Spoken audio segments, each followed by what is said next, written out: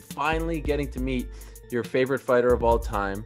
Like the look in your eyes, it was like if I meet, Patrick, you and Khamzat finally in the same room. You were so excited to be in his presence. You start wrestling with him. So what was that like to be in his presence, to touch and feel I was like, okay, let me just see what this is all about, right? So I grabbed the Khamzat, right? I grabbed Khamzat.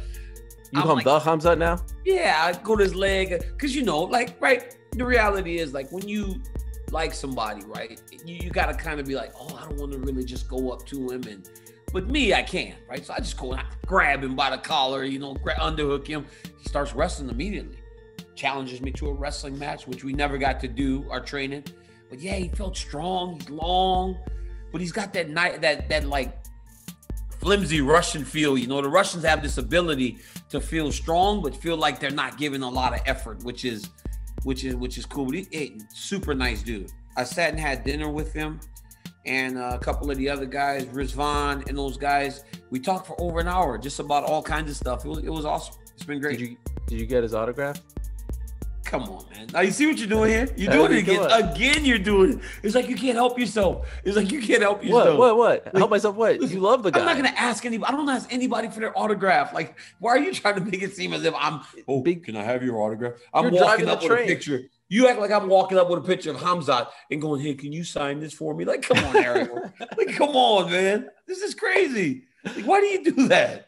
I just love when you say, come on, man. Come on, man. Like, I mean, that's what I'm saying, Ariel. Like, come on, man. Like, you...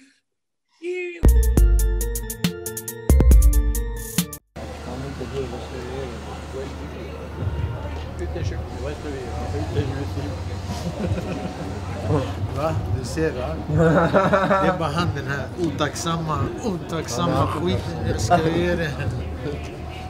The only guy who can beat Khamzat Chimaev is the manager. Because he has this Rolex. Because he has his Rolex, brother. He take it off and he slap him like this. What are we doing? We're done, huh? Guys. Are we done?